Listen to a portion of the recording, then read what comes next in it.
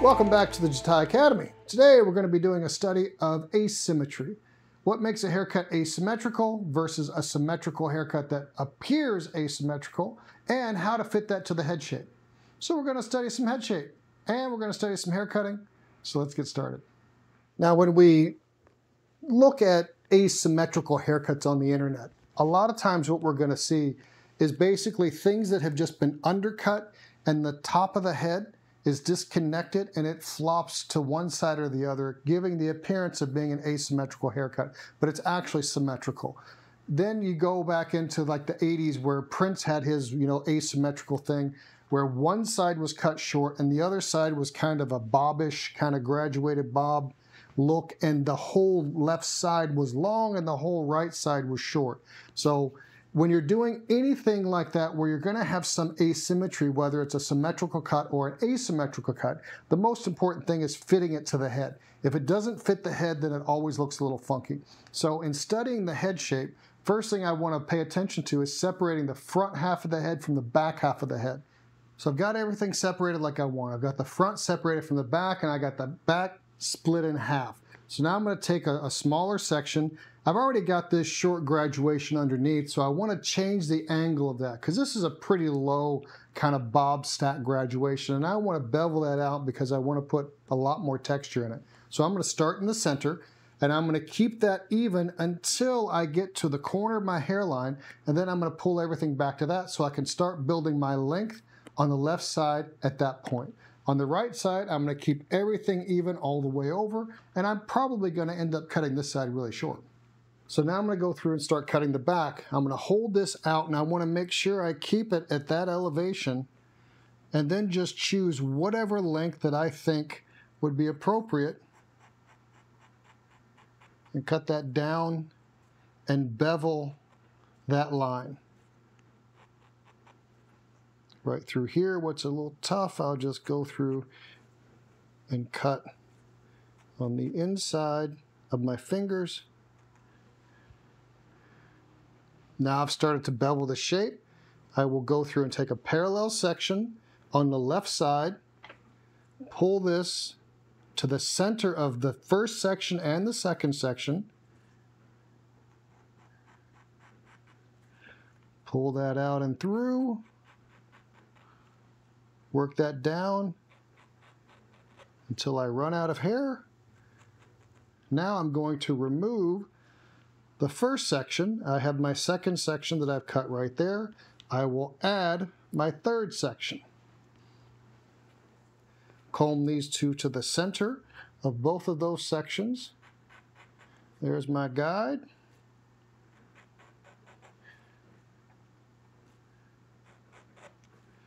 Cut that through.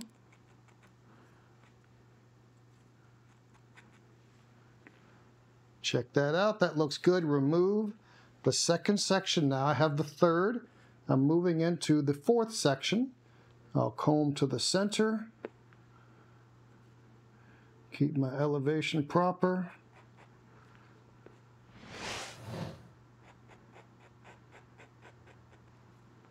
Work that down and through with my feather styling razor. I'm using the Type R blade, so it exposes more blade, so it gives me a cleaner, easier cut. I do have to be more mindful because I could cut myself. Now, at this point, it's right over the corner of my hairline, so now here I'm going to pull this hair back into my fourth section. So fifth is being pulled into the fourth.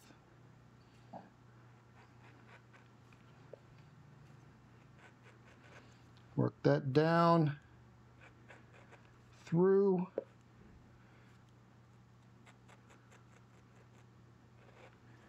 Make sure I got that cut like I want. Now I'm going to comb down, check everything. I start to see a little buildup of length right there behind the ear. Now I'm going to go through to the other side. I'm going to start with my center section. And I'm going to do the same thing I did to the left side on the right side, except when I get to the corner, I'm not going to pull that back. I'm going to continue to walk that around. So this part here is going to get shorter than the other side. So now I'm going to move on to the rest of the back, and I'm going to do the same thing. I'm going to take a center section, start in the middle, hold this horizontally out, and then cut anything that hangs off over that. There's my guide dropping out. Follow us on all your favorite social media at JATAI Feather. Take that short, and the idea behind this is I want this whole thing to bevel around the head. I don't want to build up a whole lot of corner in the back. I just want the weight. So by me pulling it out, I get the weight, the razor softens it, and by me following my elevation, which is this elevation, I bevel that whole shape in the back. Now I'm going to pivot from the center, do the same thing as I pivot around to the left side. There's my guide. Work that through. Now this last section, remember, I pulled everything back to the corner of the hairline, so I'm going to continue to do the same thing here. Pull this back to the corner of the hairline. There's my length. Cut that down and through to make sure I have my length build up as I'm going towards the front. You can certainly see that building up through there, but yet I still have a nice bevel around the back. So now I'm going to do the same thing on the other side following my guide. Okay, now I want to see where the hair wants to separate naturally. So I'll brush everything back, see where it wants to kind of fall through here, what I can get away with. I want as much hair going over to my left side as possible, and I want to keep this right side as short and as clean and as light as I can. But that's going to depend upon the way that the hair grows and the head shape. So I want to keep combing that back. I think I can get away with about right there. So we're going to comb all of this over based upon the way the hair grows. And I don't want to go too low on this side of the head because then it's going to start to look like a comb over. But if you're going for that emo comb over, then I can go lower. I'm going to comb this straight out from the head. See where I want that length to fall. I want to keep this very soft. So I'm going to go pretty short. I can go as short as I want. I just want to make sure that this is at least exaggerated so it really pops. The shorter that I go here, the longer and the more exaggerated the other side is going to look. So I'll look and see, say, okay, is that short enough? If it is, I'll keep moving. If not, I'll take it shorter. So I'm not sure, so let's try a couple of sections and see how it does. So here I'll walk this section back.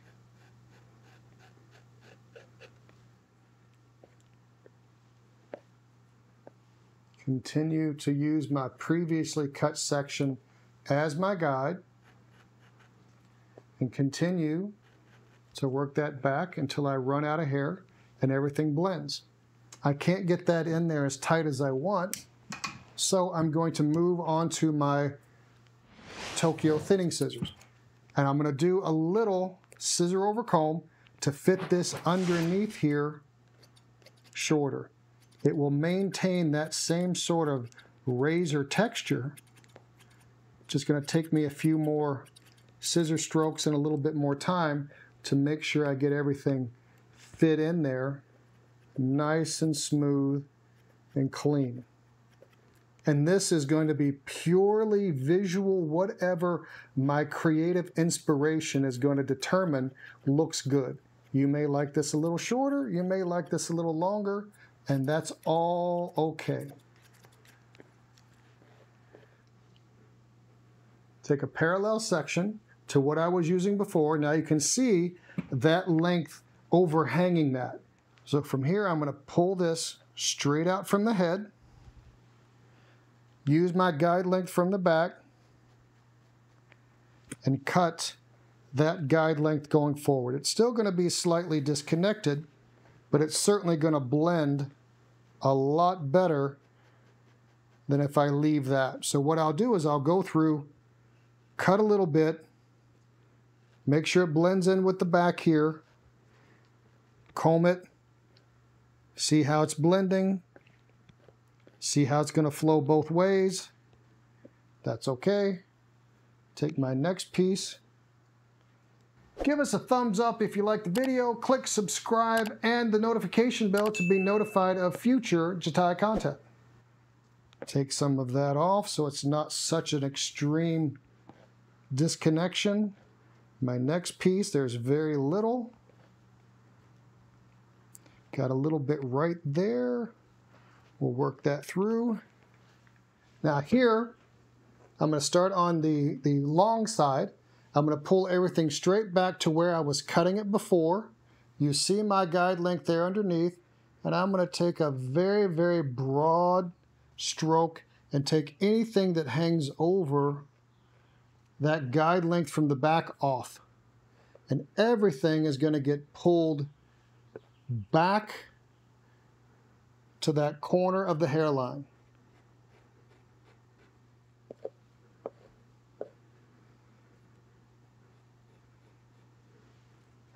So now we've got this longer piece here. You can see it's certainly starting to develop some length in the front. Now to make sure that this fits in, I think that's probably a little bit heavy in the front. So let's take a little bit more weight out of the front. Pull that through. Channel some of this out. So I leave length, but I'm taking out weight and creating separation. We'll take our next piece. A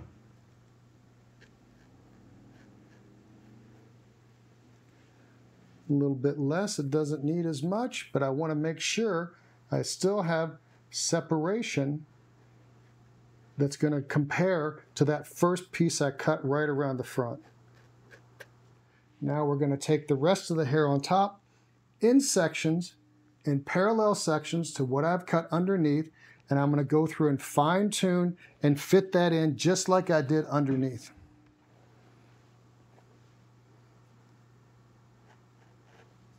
A little bit right there.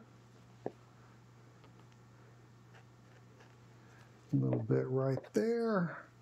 There we go. There's a lot of bit right through there.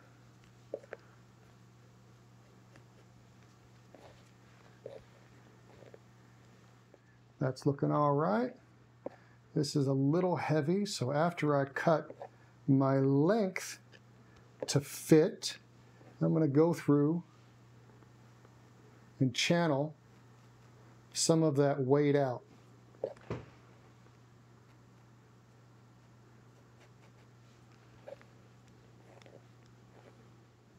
See if the weight is good around the front here, which I think we need to take a little bit out here around the front.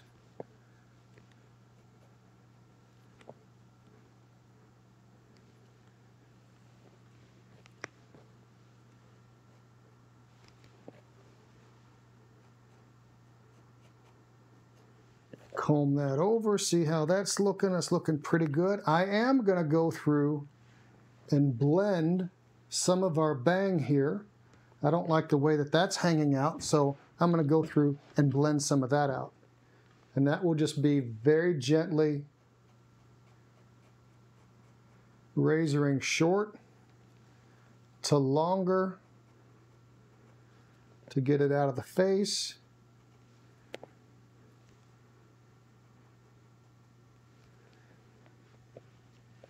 And I think that's looking pretty good.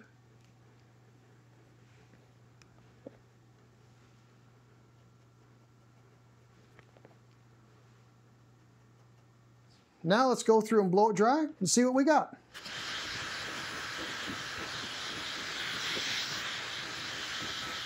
Here's our end result. We got a nice little longer side on the left side of the head, fills in nice behind the ear, nice fitted in down at the nape.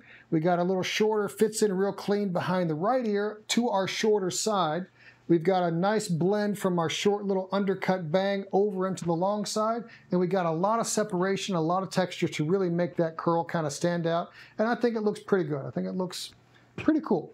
You look hip, dear. Please check out the JATAI Academy. There's all kinds of great information on there to make you a better hairdresser and barber. Also, let us know what you'd like to see in the future. Thank you so much for watching, and we will see you next time.